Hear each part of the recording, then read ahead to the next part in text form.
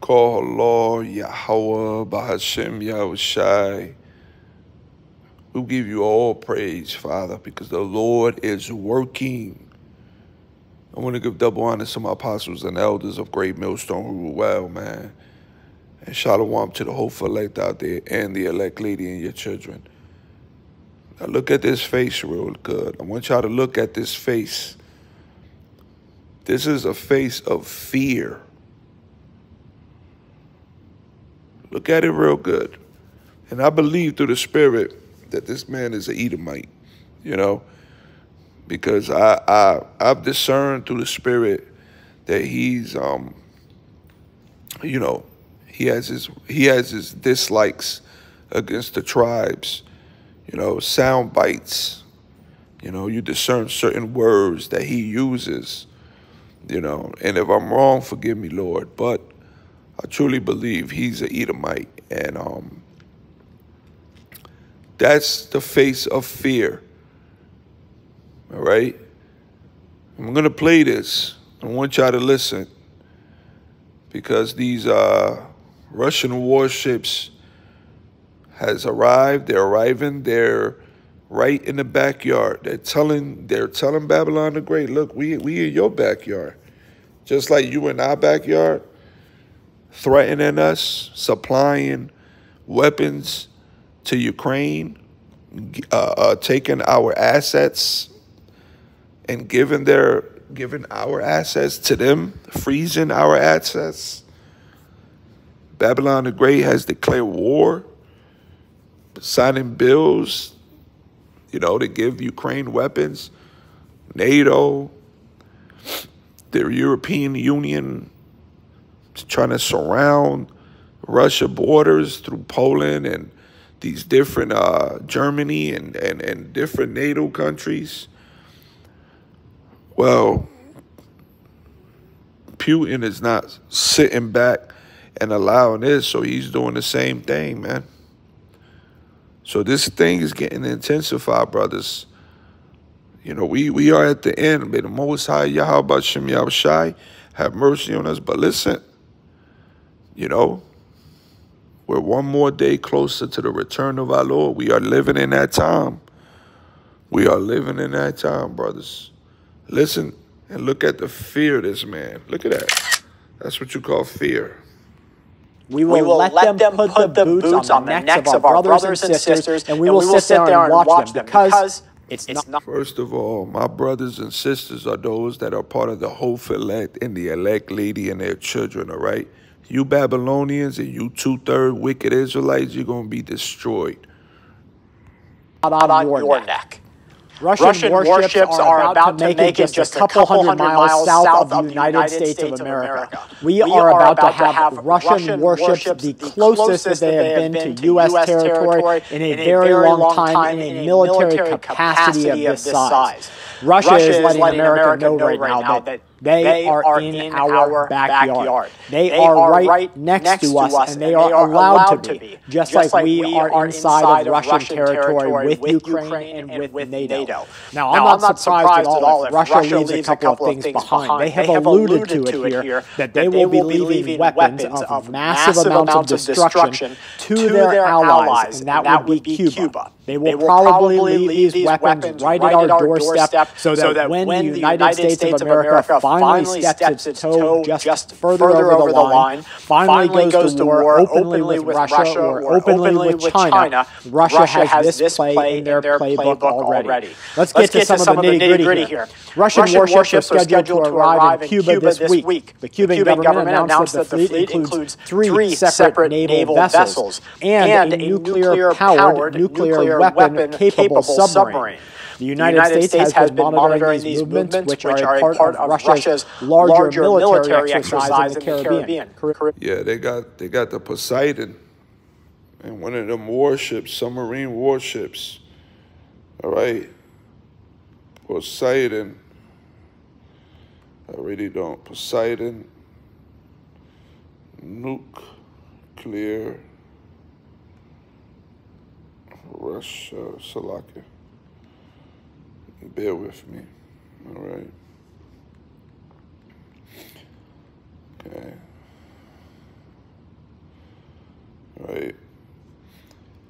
Okay, you can see one nuclear-armed Poseidon torpedo could decimate a coastal city. Russia wants 30 of them. And it's called the Poseidon. So, you know, one of these nuclear nukes could take out a city itself. So this is what's in these submarines that's going to be over there, you know? And the warships. So as you can see, things are getting hot. It's getting hot. All right, let's go to, let's get some scriptures, you know? Let's go to the book of Isaiah, Isaiah, all right, 13.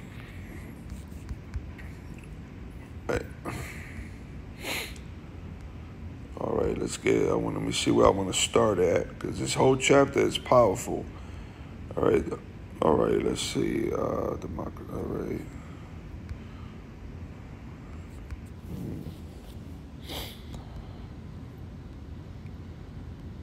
All right, and I will punish the world for their, let me see, and it should be the children also. Behold, here we go. Let's start at 17.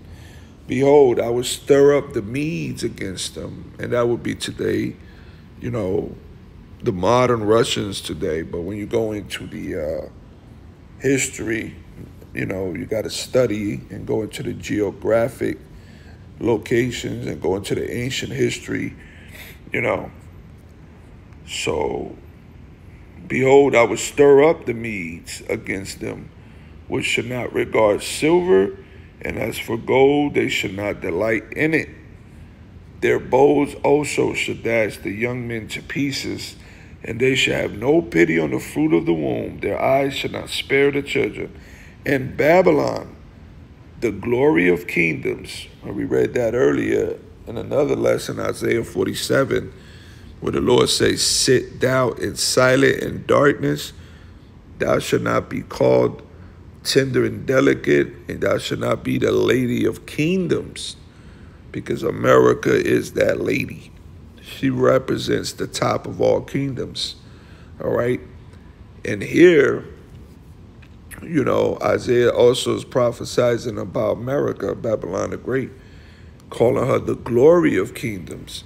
And Babylon, the glory of kingdoms, the beauty of the Chaldees' excellency shall be as when God, the Most High, Yahweh, overthrew Sodom and Gomorrah.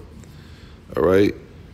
So this precept right here is a clear indication showing you that it's not talking about ancient Babylon. All right? Because ancient Babylon, today, it's Iraq. And we know Iraq is still thriving to this day, man. You know? And, you know, this is a dark saying for Babylon, the great America, man. So let's listen to Scary Boy. U.S. officials believe that this deployment is a message to the higher-ups inside of the U.S. military. Cuba has emphasized that these ships... You know, this guy right here, he's one... The way I read him through the spirit, he's one of those guys. Like, if you guys watched the movie Civil War, I didn't watch it yet. You know, I don't, you know, but I'm gonna watch it. But there's a scene, you know, they showed a scene on the trailer where these Americans are running and they need help, and they run into these vigilantes or whatever. And, you know, they got guns and everything. And, you know, when I'm doing a lesson, it's just Satan, you know. God damn it, man. Salaki brothers, you know what I'm saying? But, you know, there's a scene where, you know, the people that was running, they looking for help. They're like, we're Americans, we're Americans. And the guy that's pointing a gun at them, he's like, what kind of American are you? You know? So this guy right here, he you know, I discern he's one of those. He's one of them, like, you run into his house, You know, he got the AK pointing at you. He'll kill you on sight. He ain't trying to help. You know, then that's how it's gonna be. It's gonna be to each his own. People are gonna try to just worry about them and their family. It's gonna get real dark out here, man. A lot of death. You know, God damn, man. Just hate these family group chats, yo. You know what I'm saying? Salaka, brothers. But let's play a little bit. Will not be carrying weapons of mass destruction, and they pose no threat to the region. Now, let me tell you, it is absolutely a secret which submarines carry nuclear weapons, which ones are capable of deploying them at any time, which ones have them on, which ones don't. And this guy right here, he gonna be destroyed. He think he good. He probably got like one of them little bunkers. He got a little money. He's been prepping. But Yahweh Shem Yahshua is gonna get him. You know. Which planes have them ready, which ones don't. They're not just going to be letting their allies and letting everyone know. That is a trade and military secret that you won't know about, likely, until you see the mushroom cloud. Now, can you imagine? You're sitting there enjoying the Florida beaches for a moment. You look at the horizon. You tell your family how nice it is. Yeah, you know things are getting bad out there in the world. But as you watch that sun dip its crest right below the horizon, that's when the mushroom cloud goes up. A giant wave of radiation washes over the beaches and washes over your family. It's caught on thousands and thousands of cellular cameras across the shoreline. It's rebroadcasted. People have nowhere to go. There are no shelters like that in Florida. You dig down, you get sand. You dig a little further, you get water. So what happens next? Do we enact the mutual destruction agreements that we have had?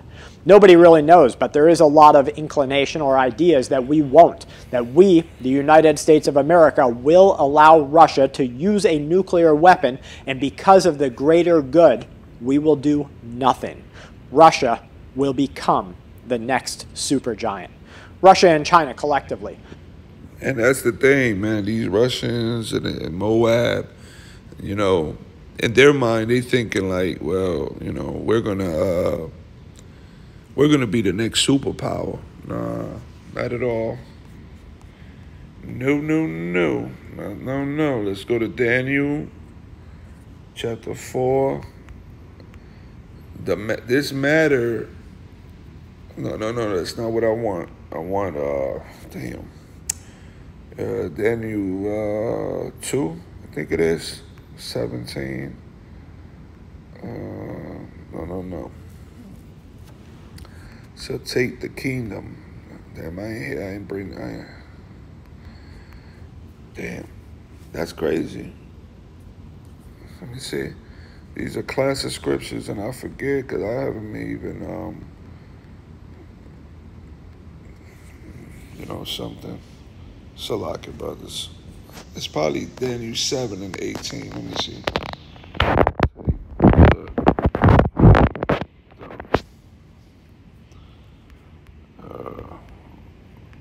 Here we go. Daniel 7 and 18. I said it. But the scripture said, but the saints of the Most High should take the kingdom and possess the kingdom forever, even forever. Now, when you go to Daniel 2, let's go up down to 40. As you can see, it says, Rome, and the fourth kingdom shall be strong as iron, for as much as the iron breaketh the pieces, and subdueth all things, and as iron breaketh all these, shall it break in pieces and bruise. And whereas thou sawest the feet and toes, part of potter's clay and part of iron, the kingdom should be divided, but there should be in it of the strength of the iron. For as much as thou sawest the iron mixed with the miry clay. This is the 10 horns. This is NATO and the EU. With the beast system, America is involved. And as the toes of the feet were part iron and part of clay, so the kingdom should be partly strong and partly broken. And whereas thou sawest the iron mixed with miry clay, thou shalt mingle themselves with the seed of men, but they shall not cleave one to another, even as iron is not mixed with clay. And we see that division as well. That's being fulfilled right now. But the point is here, verse 44. And in the days of these kings shall the Most High of heaven, Yahweh, set up a kingdom. All right, as you can see, the divine kingdom right here. That's what we're looking for. That's where we're about to head, brothers.